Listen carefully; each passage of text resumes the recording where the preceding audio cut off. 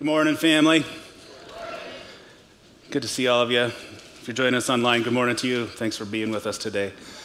My name, as she said, is Adam McElderry. I get to serve here as the associate pastor. It's an honor to be on staff here. I thought I could start briefly, just give you guys an update on how Josh is doing. I know many of you probably are wondering. We've thrown some out there over social media and stuff over the last week. He's doing good as can be expected. I got to visit with him on Friday in person and for about an hour.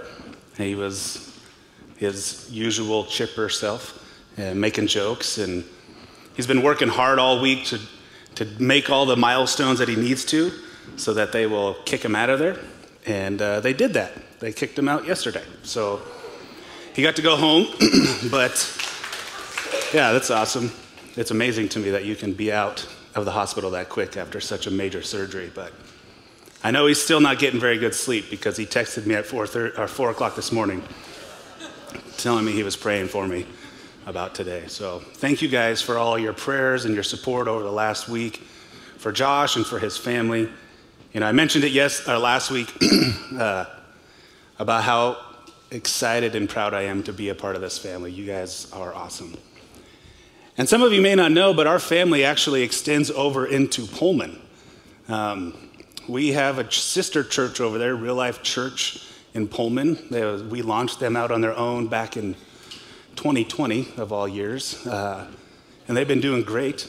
But we've been trying to keep connected with them as best as we can over the last 3 years and doing things like the youth camp. Our two youth groups do that together. So the youth kids from Pullman and our kids will be going to camp together, so that's pretty awesome. One of the other ways that we got to help out one another is to just step in when we're in need. Like last summer, when they were in the middle of a leadership transition, we were able to send some of our key volunteers over to help lead worship for them and to teach on Sunday. And they're going to do the same for us. Next week, Josh was supposed to be up here and to teach on the helmet of salvation, but something about getting your chest split open, he might not be ready to go by next week. So I reached out to our family over in Pullman and said, hey, would you guys be willing to help out? And without hesitation, they said, absolutely. So next week, I'm really excited. We get to have Pullman's new senior pastor who just started a couple months ago. His name is Kelly Van Arsdal. He's going to come over and he's going to share with us and teach on the helmet of salvation. So that's pretty awesome. We do indeed have a really, really awesome church family. Thank you guys for all being a part of that. Let's see. So the last 3 weeks, we've been working on the armor of God. And we've been looking at Ephesians 6, where we find Paul introduced this idea of God's armor that he gives to all of us as followers of him. So I want to start our time together today by first going to Ephesians 6 and rereading what Paul writes to that church in Ephesus. So if you have your Bibles, if you'll want to come over with me to Ephesians chapter 6. And we are going to start reading in verse 10. Here's what God's word says.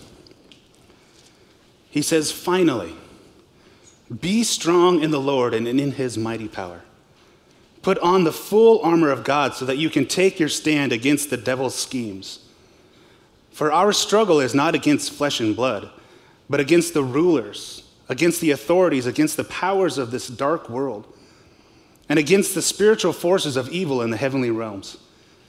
Therefore, put on the full armor of God, so that when the day of evil comes, you may be able to stand your ground. And after you have done everything to stand firm then, with the belt of truth buckled around your waist, with the breastplate of righteousness in place, and with your feet fitted with the readiness that comes from the gospel of peace. In addition to all this, take up the shield of faith, which you can extinguish all the flaming arrows of the evil one. Take the helmet of salvation and the sword of the Spirit, which is the word of God. And I'm sure you've noticed those 3 pieces of armor that we've already talked about: the belt of truth, the breastplate of righteousness, the shoes, which are the gospel of peace that we throw onto our feet.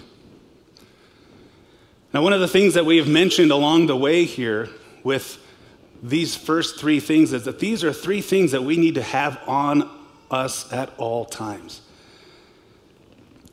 We must have truth and righteousness and readiness from the gospel of peace about us all the time. And I hope that over the last 3 weeks, as you guys have been thinking about God's armor that he's given to us, as you've been talking about it, some of you in your life groups that are still meeting this summer, maybe just around your table at home, like, I hope that you are seeing why it is so imperative, why we believe it's so important that these are three things that we put on each and every day. How vital it is for us as followers of Jesus to begin our day by wrapping ourselves in truthful living based on the truth that we find in Jesus, so that we can be able to protect our most vulnerable places. To cover ourselves in righteousness, which is actions and thoughts founded in that same truth. Because when we do that, then we protect and guard our hearts.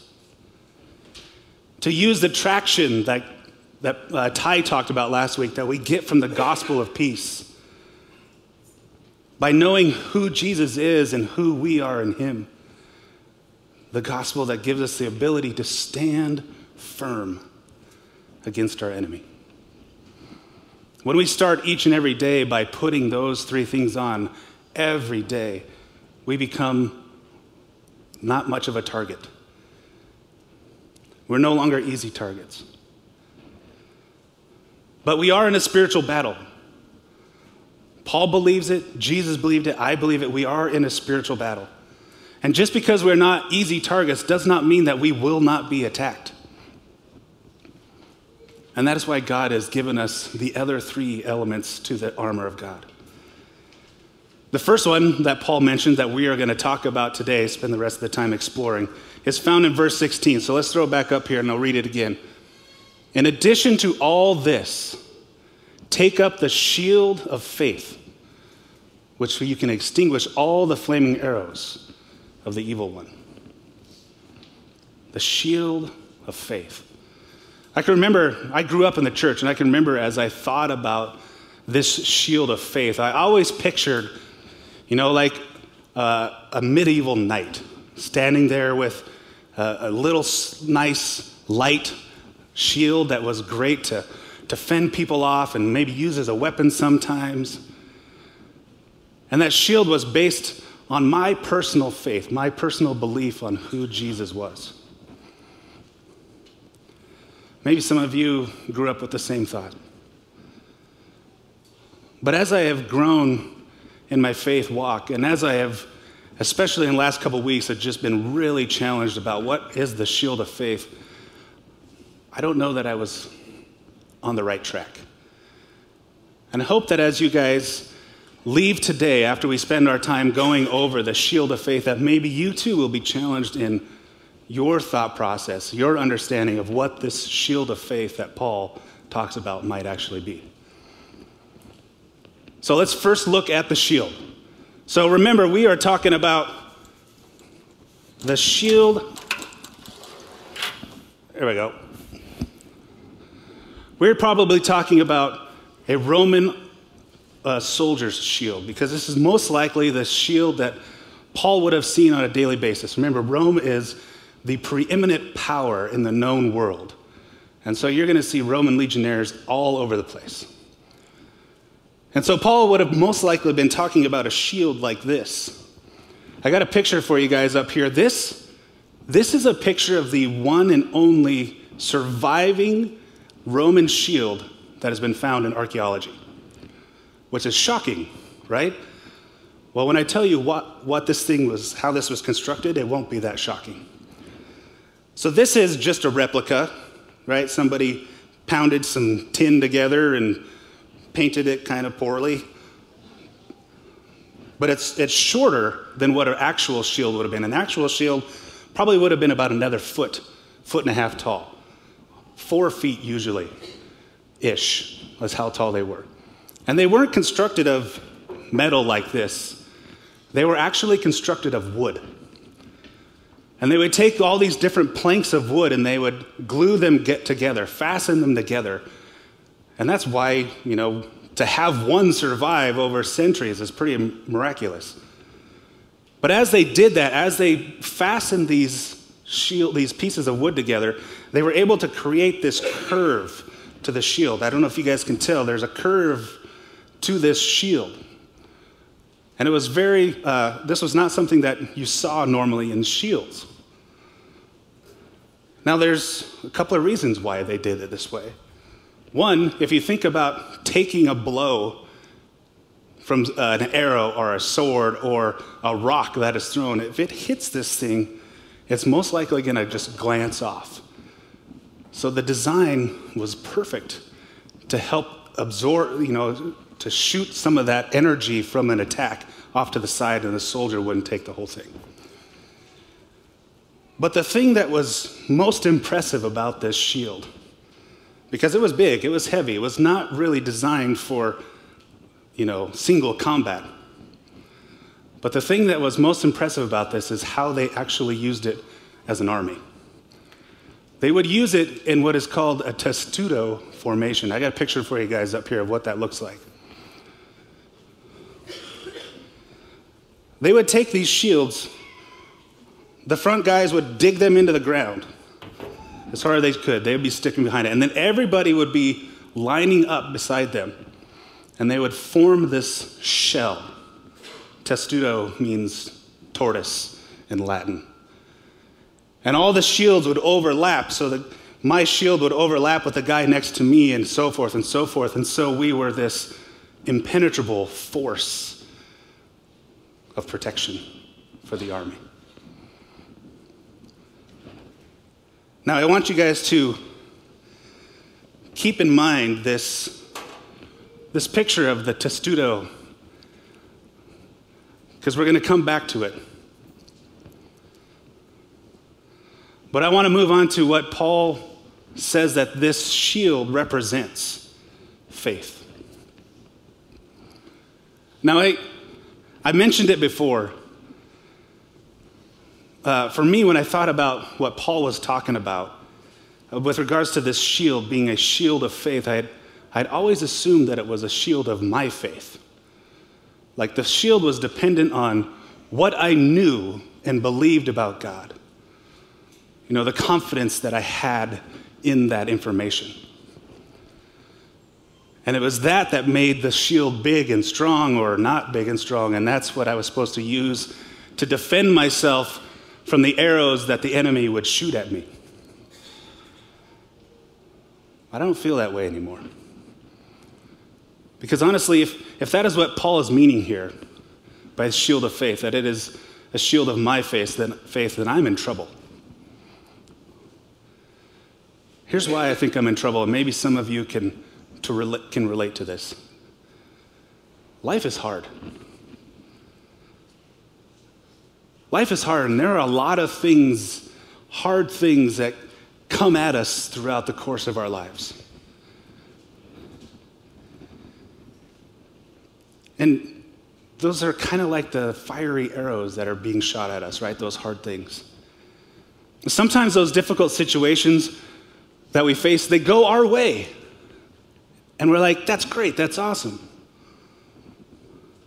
Praise God. I think about what we have been through as a church in the last week with Josh. Like, praise God that it went the way that it did. Praise God that our prayers were answered as we lifted him up in prayer. I knew God was a healer. I knew God could heal Josh. I knew God loved Josh. I believed that he would protect Josh through the surgery. And he did. And it's scenarios like that for me have always been easy to add to my faith. It's always been easy to bolster my faith and build that shield stronger because it went exactly as I thought it should. It went exactly as I told the God it should.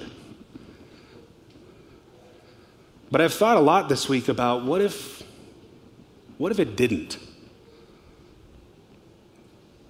What if the surgery didn't go the way that I thought it should? what would that do to my faith? What would that have done to what I've decided to believe about who God is and how he feels about me?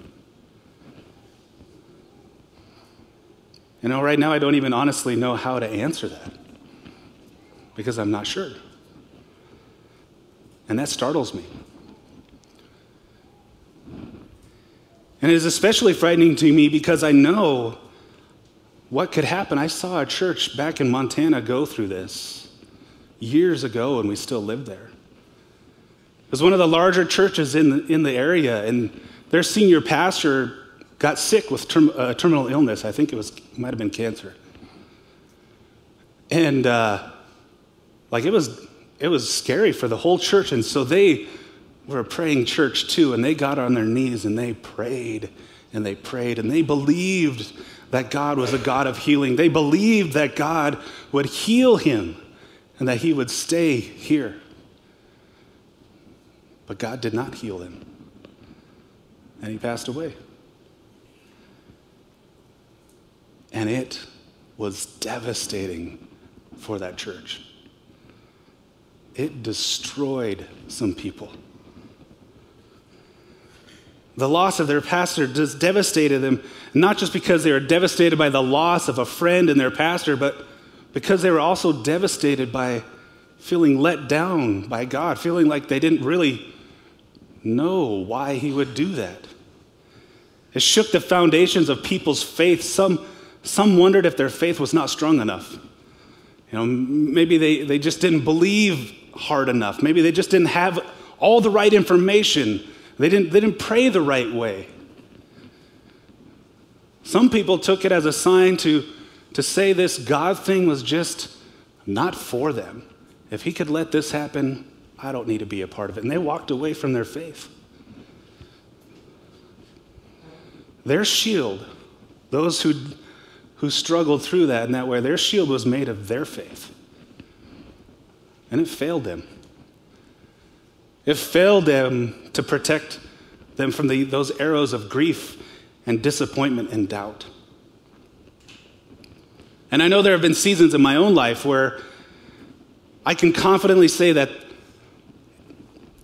the shield of my faith was like this big, strong Roman soldier, heavy, could withstand anything. Like I could go through anything in life, no matter what, whether it went my way or not, and I could stand firm and block those attacks. But I also know that there have been times in my life where this shield of my faith was more like a wet paper plate, and it wasn't stopping anything. Everything was getting through. Everything wounded me. Everything made me doubt and question my faith. And that was a dangerous place for me to be.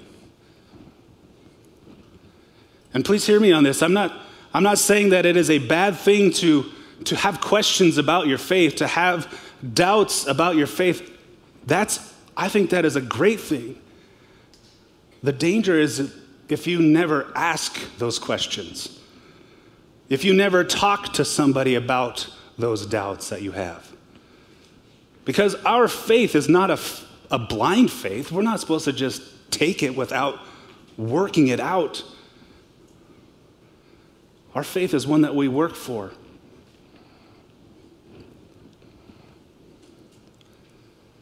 So I don't believe that this shield that Paul is talking about in Ephesians 6 actually is about our faith, my personal faith.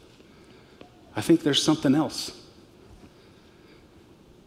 And I think the hint of what he might have been talking about is actually in the text. And I read over it 100 times and never dawned on me until, recently. And we read it today. This is the armor of who? God. It's not the armor of Adam. It's not the armor of you. This is the armor of God.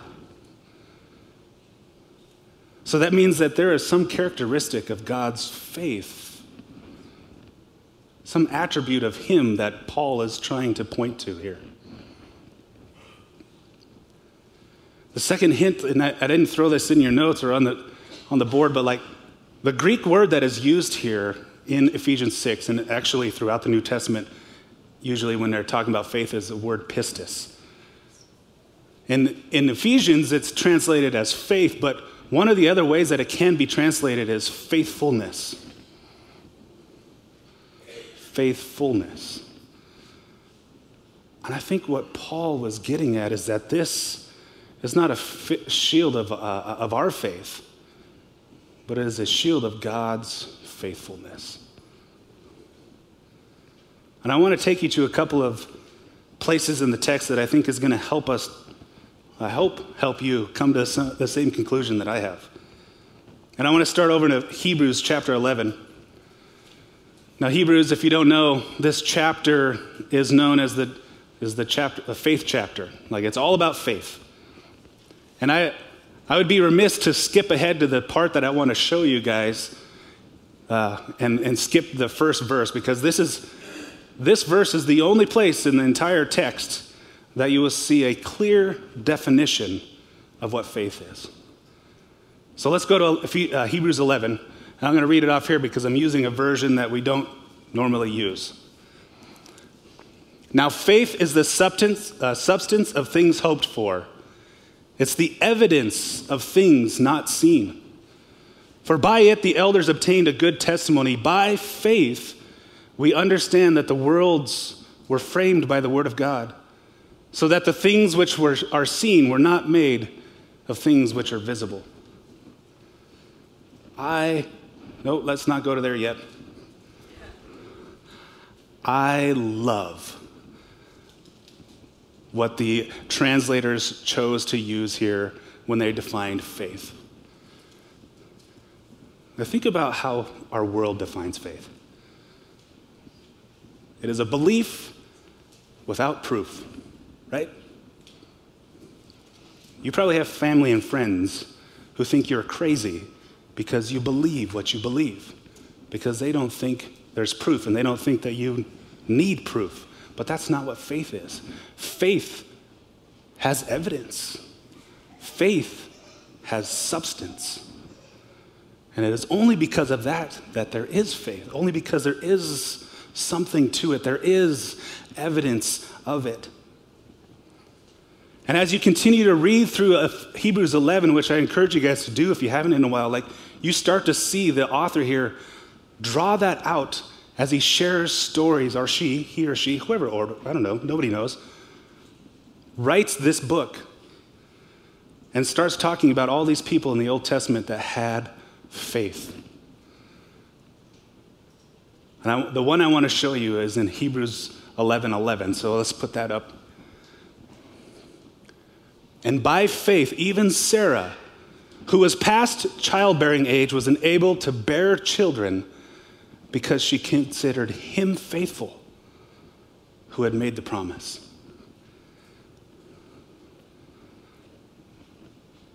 She had experienced something along the way, probably more than once, because God called her and Abraham and all of his clan to leave his homeland to go to a promised land.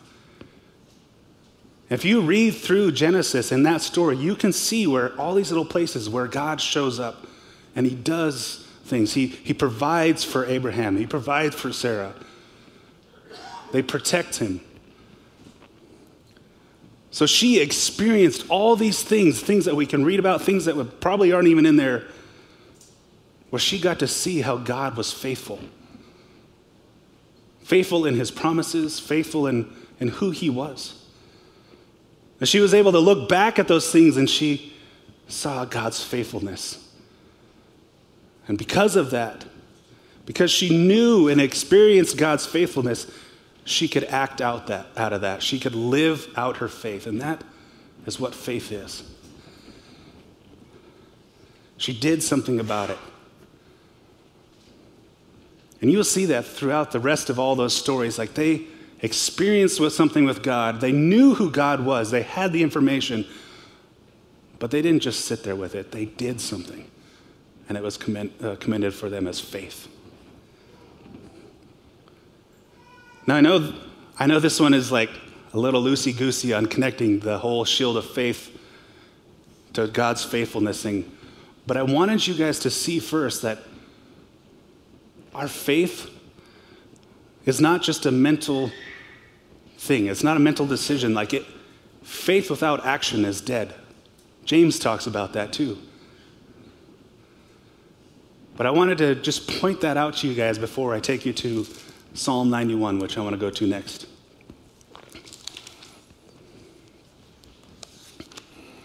This whole psalm is phenomenal, but I'm going to only read the first 7 verses for you.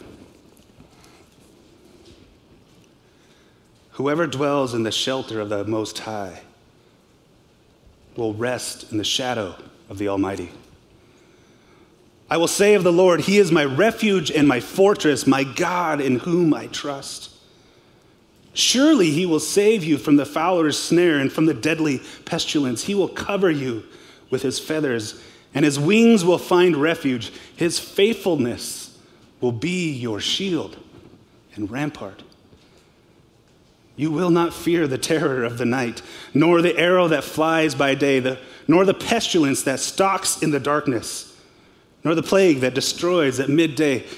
1,000 may fall at your side, 10,000 at your right hand, but it will not come near you.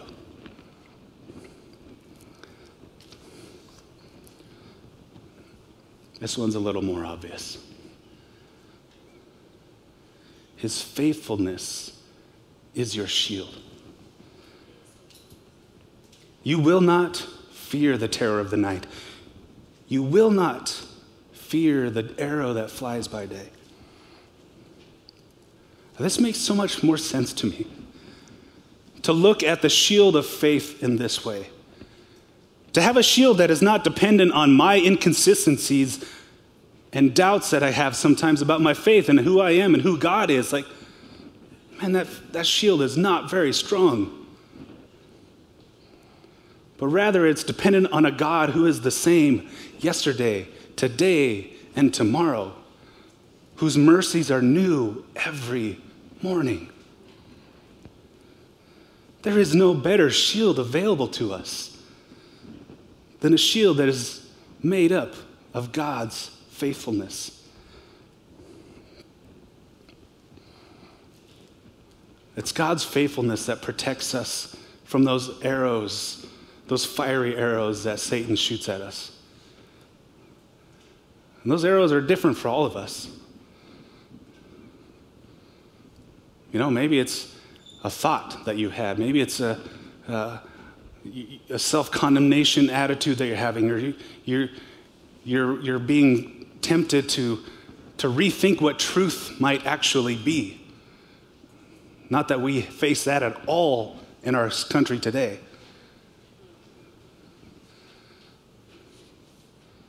But this shield, when we use this shield, when we recognize and see and remember how God is faithful and has been faithful in our lives, and we look back and we see all those things, and we can pick this up.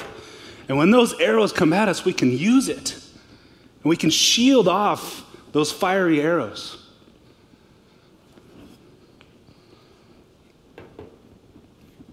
But,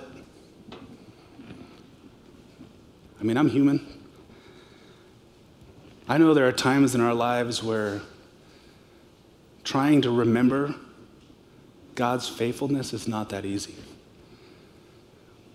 There are times in our lives where it's not just like an arrow here or an arrow there coming at us, but we look up and the sky is blacked out with the arrows that are coming at us.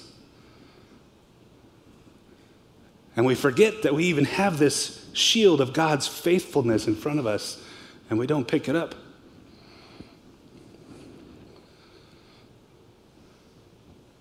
Here's the great thing about this shield. This has never been designed or intended for you to shield off those arrows by yourself. Remember the testudo? Look at this picture again, guys. All of these soldiers are depending on one another to be protected from an attack. I know there are times when it's hard to remember God's faithfulness in your life, but that's why you have somebody beside you. Somebody beside you who tells you about God's faithfulness in their life, how he has showed up in their life and been consistent and faithful and trustworthy. How they can point you back to God's word and show you all the stories of how God was faithful in all of these lives from the beginning to the end. You can point to everybody else in the formation. Look at all these people. God has been faithful in their lives. And they can help you and remember when God has been faithful in your life. Man, I was there with you when God showed up. Remember when he did that for you? Remember when you thought you were at the end of your rope? Remember when you were questioning everything? God was faithful. And we can pick this shield up. And we protect not just ourselves, but those around us, because we are all using the same shield of God's faithfulness. And I think that's what Paul is talking about when he's talking about take up this shield of faith.